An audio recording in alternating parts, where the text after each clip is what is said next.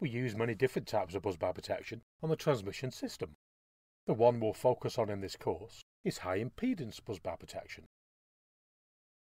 Here we have a typical single busbar substation with a 1600 amp incomer feeding a busbar with four 400 amp feeders.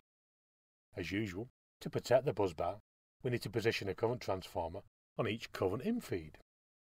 This forms the busbar protection zone. As usual, the P1 terminal of the current transformer faces the circuit breaker. One of the key elements of a high impedance scheme is that all of the current transformers must have the same ratio. This is normally chosen with the primary ratio of the current transformers matching the highest current rating of the circuits being monitored. In this case, that's the 1600 amp incomer, so let's make all the current transformer ratios 1600 to 5. Why 5? Well, you could make it any value, but the most common protection relays that you will see are rated at 1 amp or 5 amp. The next thing we do is to connect all of the current transformers in parallel and feed them into the high impedance busbar protection relay. We ground one side of the ring to provide a reference point and prevent harmful voltages appearing on the circuit. Let's now close the circuit breakers. Current now flows through the incomer, through the busbar and onto the feeders. These primary currents are replicated on the CT secondaries.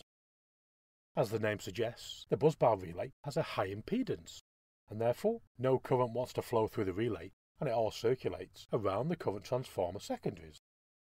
Let's now calculate the currents flowing through each of the current transformer secondaries. On incomer A, we can see that the primary current is 800 amps. The CT ratio is 1600 to 5.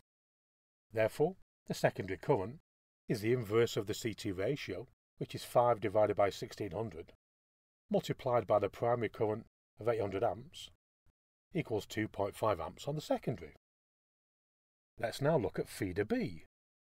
On this circuit, we can see that the primary current is 100 amps. Therefore, using the same equation, the secondary current is 0.31 amps. We can then use the same equation and calculate that the secondary current on feeder C is 0.63 amps, feeder D is 0.94 amps, and feeder E is 0.63 amps. Let's see how these currents compare on a CT equivalent circuit. The current flowing through the relay, sometimes called the spill current, is the summation of all these currents, which equals 0. Therefore, in this balanced condition, no current flows through the relay and it doesn't operate. Let's now see what happens if we have an out-of-zone fault with a value of 20,000 amps.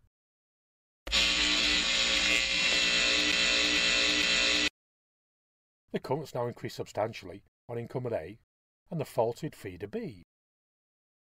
Let's look first at incomer A. The primary current is the fault current, which is 20,000 amps, plus the original load current of 800 amps equals 20,800 amps.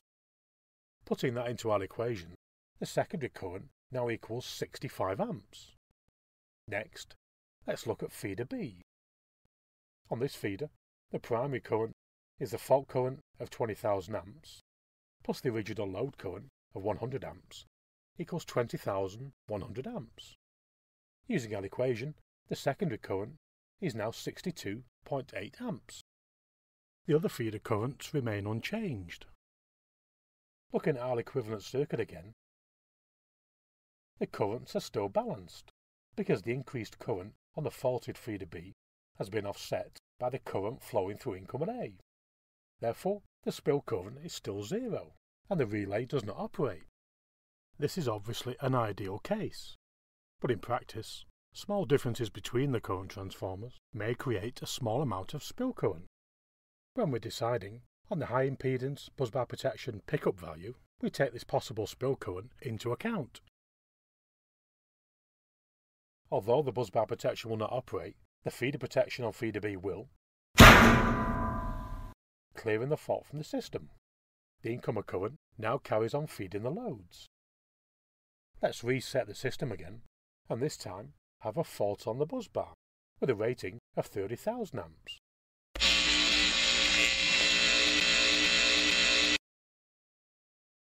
Looking at our CT secondary currents again, for incoming A, the primary current equals the fault current, which is 30,000 amps, plus the original load current of 700 amps equals 30,700 amps. This gives a secondary current of 95.9 amps. The other feeder currents remain unchanged. Looking at our equivalent circuit again, this time all of the feeders are still simply carrying their load currents, but the incomer is carrying 95.9 amps. Therefore, the currents no longer balance. The spill current is 93.7 amps.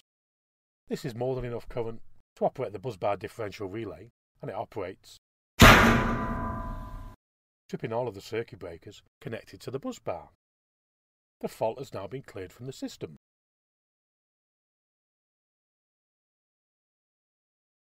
The high impedance of the busbar relay forces all of the currents created by the current transformers to circulate between them. When the currents balance, the net output of this arrangement is virtually zero, even under through fault conditions. During a fault condition, the currents cannot balance, and the net current difference flows into the relay, which then operates. As we've seen from the calculations, there is normally no middle ground here. During no fault and through fault conditions, the currents that enter the relay are virtually zero, whilst during an internal fault it will be tens or hundreds of amps. This certainty of a fault occurring is why this type of system is so reliable and secure.